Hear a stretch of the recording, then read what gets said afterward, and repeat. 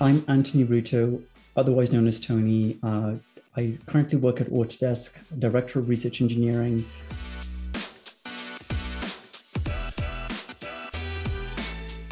My family background, I grew up in Kenya, and I come from a tribe known as the Kalenjin tribe. I went to local school in the small town I lived in, so essentially I grew up in a small sort of farming town that focused on creating sugar. So sugarcane was what the crop grown. And then we moved from that small town to a large city, Nairobi. So Nairobi being the capital city of Kenya. And at the age of 17 is when I moved over to the UK where I am now. As a child, I used to try and figure things out a lot, if I'm being honest, because I was always amazed, like, how did someone come up with that? So then trying to break it down into this sort of singular components. One other thing, just again, reflecting on this, is that beyond making things, I also loved drawing things as well. So when I left Kenya, I was in the final year of my high school. And I went and interviewed at different universities. My parents insisted on the Cambridge interview because, you always want to shoot for the top. I would say my parents chose Cambridge, and then I had to work hard to get in, is the honest answer.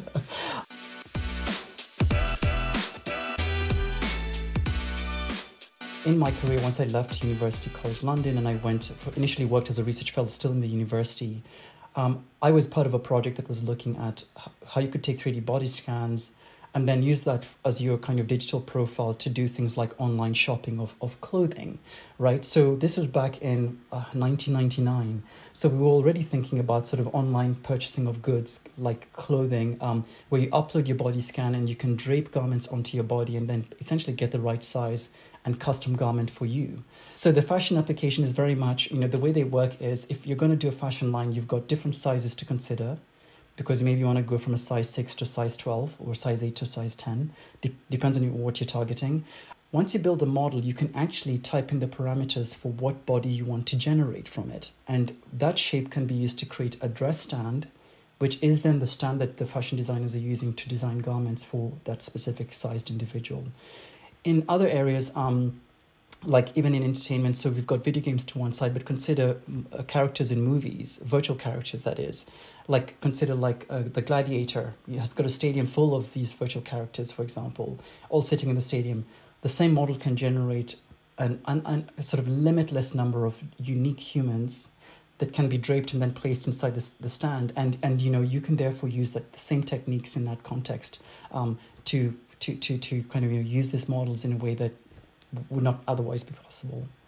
So working on a method to do accurate body scan representation was one of the key things. With that accurate representation, you can then do things like align the bodies to be able to create statistical models of human shape. So this is machine learning in its earlier days, right? We didn't call it AI in those days, it was just machine learning. We continue to do a lot of the investigations and explorations around what design paradigms might make sense in the future. And the conversation was, we would like to create this structure that sits on top of an implant to help bones bond with the implant, right? But then the implants are made of metal. So what can happen is if you don't have the right stress transfer from the metal piece to the bone, you end up with stress shielding, and then the bone doesn't get any stimulus to continue growing. What the lattice does is it helps with the stress transfer to the bone because it's not as strong. It's weaker, but not too weak. But it helps transfer the load from the solid part of the implant into the bone, which stimulates the bone to then grow into the implant and creates eventually a much stronger bond between the implant and the bone. So coming up with the correct lattice structure was an exercise in figuring out mathematically how do we create a random pattern that can be the seed for a lattice. And it is something that I developed again as part of this desire to provide a viable solution to create trabecular structures or lattice structures which could meet a very specific medical need.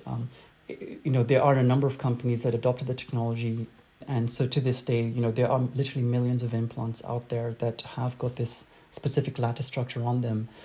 It's been proven to be the most effective 3D printed lattice structure for that specific function. Certainly the world is moving more into software across all domains. But then again, I'd say that the key one here really is around how can we create the right technologies that help people, designers, design a better world, right? We're thinking about the climate now, we're thinking about sustainable design, using what you have around you as your raw material instead of shipping new stuff in. These are some of the things that we're thinking about.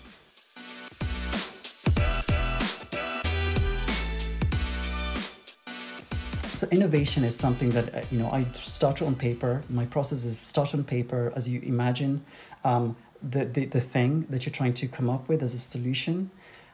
So I always find it more productive to start on paper because you can just scribble thoughts, draw sketches. You're not hindered.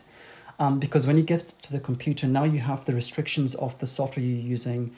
The tool itself, it's a keyboard and a mouse. With a pen and paper, you've got freedom, right? So your freedom starts on paper. You can express thought on a blank sheet of paper, right? I mean, interestingly enough, I have a notebook here, and I don't know if you're going to see any of this, but this is just an example of me sort of sketching things out as I think about, I've got 2 lattice beams or 3, how do I connect them to each other? What kind of geometry do I want to consider?